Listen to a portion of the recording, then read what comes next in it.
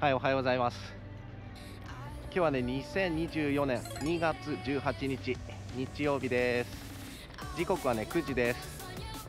今日はね、どこに来てるかと言いますと、じゃじゃん、谷川岳です。今日ね、ちょっとまだ雲が多いですね。高気圧に覆われて、今日は晴れるっていうわけだったんですけど、ちょっと残念ながら今のところ曇ってますね。向こうはあれかな、穂高かな。沼田の方はね、晴れてますね。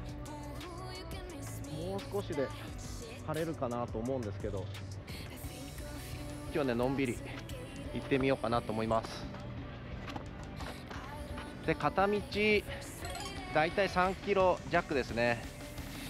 コースタイムが3時間で、累計標高差が900メーターぐらいです。で、最終リフト、最終のねロープウェイが4時なんで、それまでに帰ってこなきゃならないんですけど、まあちょっとね、行く方向が天気めちゃめちゃ怪しいんで、天候次第でね、早めに帰ってくるとかね、決めたいと思います。じゃあ行ってきます。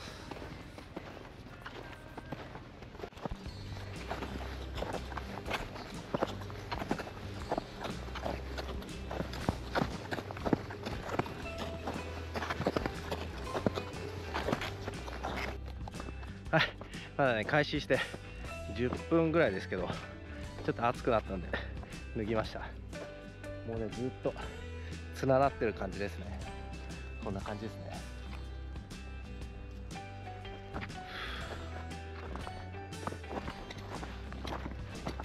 夏とはまた違う景色だね。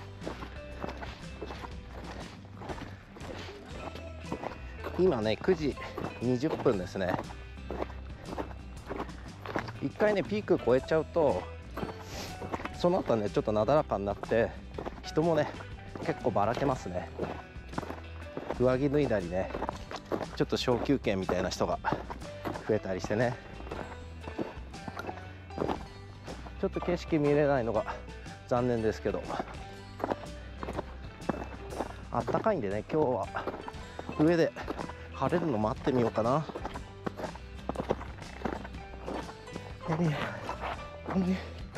あ、ここ怖いね。ちょっと危ないね。よいしょ。おお、ここ怖いですね。よいしょ。よ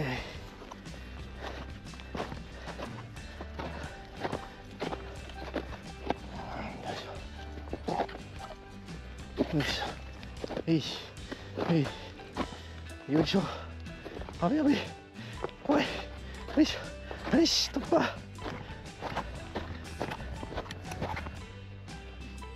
お、結構な登りっぽいね。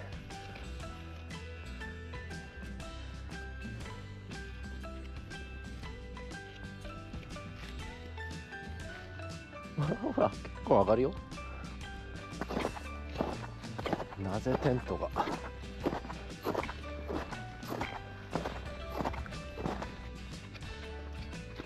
はい、お疲れ様です。今ね、9時45分です。避難小屋にね到着しました。天気は相変わらずダメですね。ここからね、だいたい1時間半ぐらいなんですけど結構上り急ですね頑張っていきたいと思います。今日はね、谷川岳登ってます。今季8回目のアイゼンです。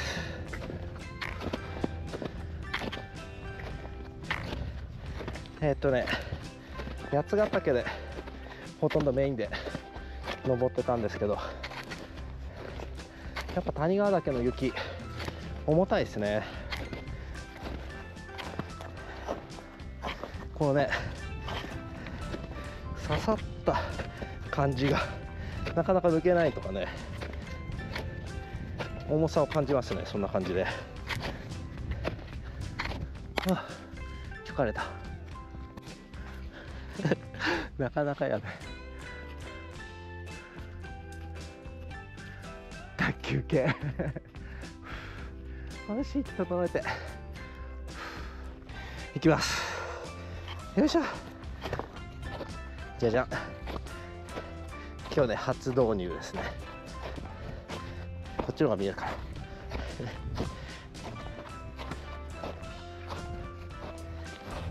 うまく使えるかなよいしょ。よいしょ。トントントントントントントントントン、こんな感じでいいですかね。トン。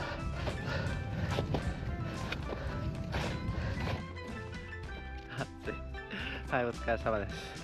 今ね、時刻は10時23分ですね。今ね、天狗のたまり場を過ぎて、あと肩の小屋のね、ちょうど中間ぐらいですかね。もうね、見えますかね真っ白ですね。雲の中入っちゃいました。で、気温はね6度あるんで、比較的暑いですね。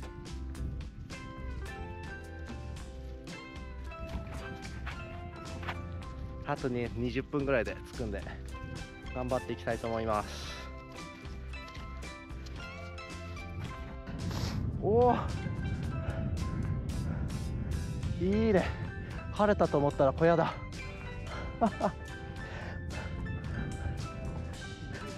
最高ですね。タイミング良すぎですね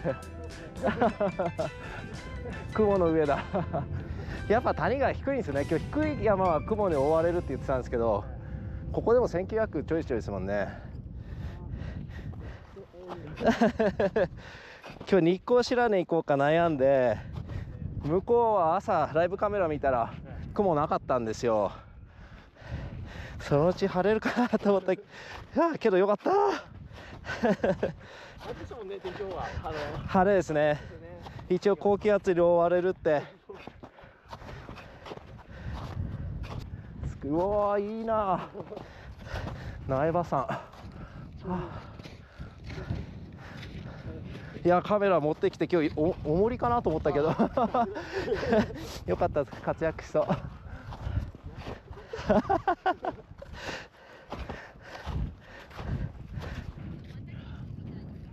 いや、雲の上だ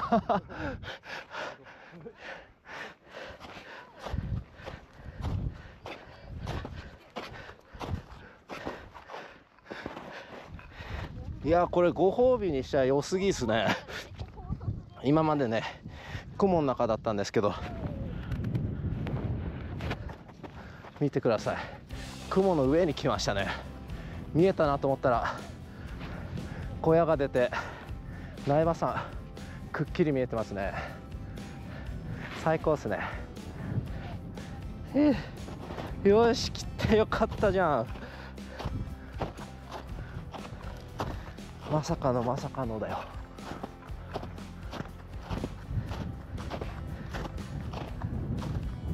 なんてこった。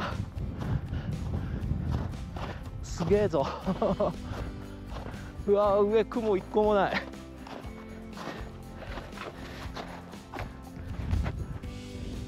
はい、肩の小屋に到着です。時刻はね10時49分です。さっきまでねその雲の中にいたんですよ。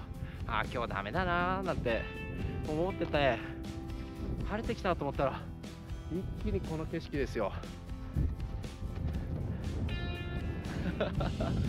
最高ですね。最高のご褒美ですよこれ。来てよかったあと10分ぐらいで山頂に着きます。もう少しね頑張って行ってみたいと思います。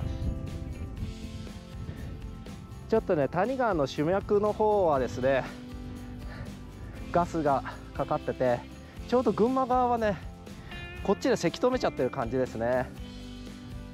新潟側はすごくいい天気です。見てください、ほら苗場山とかね、めっちゃくっきりいいっすよ。いやこの景色いいね。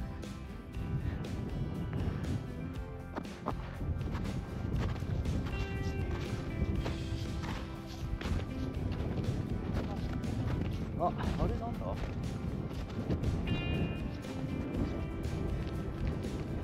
あっちあれですかね、日内ヶ岳ですかね。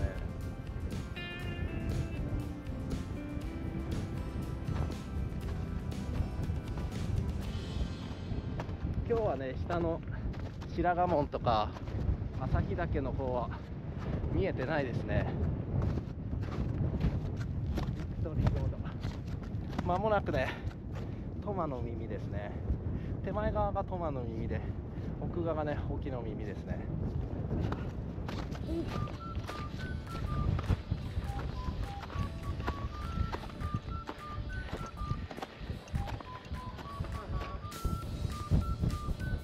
はい、お疲れ様です。今ね11時4分です。トマの耳にね到着です。見てください、この景色。後ろ新潟方面ですね。いい天気ですね。いい景色が広がってます。スタートしてねだいたい2時間ぐらいでね到着です。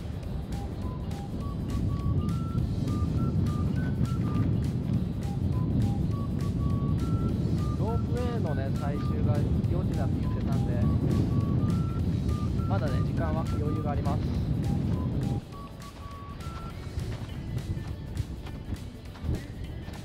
今ね沖の耳の方にね向かってます。トマの耳ですね。こうやって見るとなんかすごいところにあるんだね。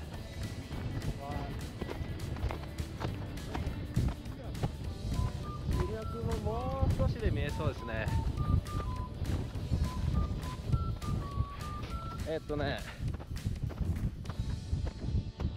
夏に比べると雪があってですね、ゴツゴツした凹凸とかこれアップダウンがないんでなんか楽ですね。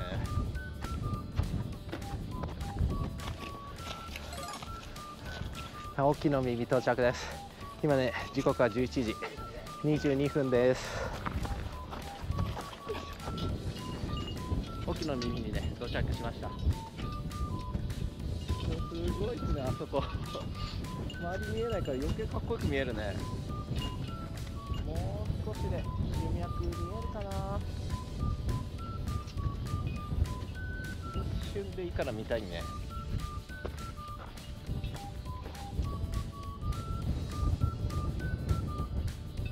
はい、今日はね今季8度目のアイゼンですね。谷川岳来てみました。でピッケルもね初めて使ってみました。よいしょ今日はねさっきまでここに来るまではね雲の中にいたんですけど、山頂はね晴れてて新潟の方はねよく見えてます。今日のね動画が良かったら高評価とチャンネル登録まだの方はねよろしくお願いします。チャンネル登録をねしていただければですね、ガスっちゃったじゃないかこのような素敵な景色見れるかもしれないので、ぜひチャンネル登録よろしくお願いします。